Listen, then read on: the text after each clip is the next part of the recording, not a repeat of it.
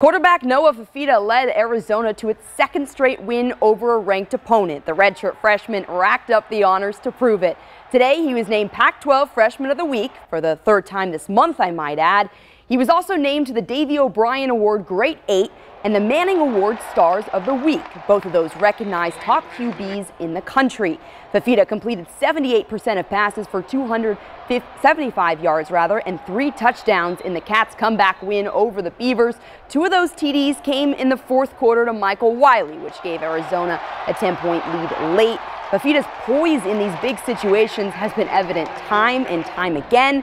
It's earned him a new nickname, Noah No-flinch Fifita. There's no flinch in Noah. And really, I think I learned that when he was at Servite. And when you talk to these guys, you talk to Jacob, you talk to T, you talk to Kean, I'm like, what's he like? You know, what are we getting? What type of quarterback are we getting? And the biggest thing you would learn from him is that you're going to get the same guy every day. My dad kind of raised me to in kind of these situations to be able to be cool, and then leaning on my faith and confidence in my coaches and my preparation. So that's kind of where I find my poise, just kind of going back to the confidence that my coaches have in me. And if they trust me, why not trust them? Fifita's first 4 career starts have come against AP top 25 teams. First time that's happened to an FBS quarterback since Stanford's Kevin Hogan in 2012.